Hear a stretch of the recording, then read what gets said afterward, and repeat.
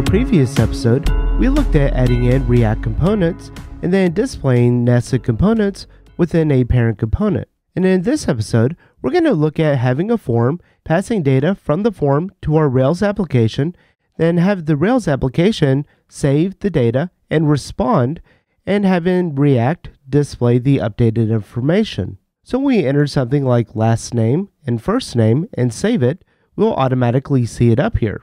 And with doing this, we're not using any of the Rails UJS. We're just creating a JSON response whenever we save the user. Then this information is then displayed from React. If you remember from our previous episode, we created a Hello World component. And within this component, we looped through all of our users that we got from the server side. And then we embedded a smaller component within there that displayed the user's first name and last name. And in this episode, we want to display a form right underneath our list of users. Visit driftingruby.com and subscribe to the Pro membership for access to this full episode and more videos.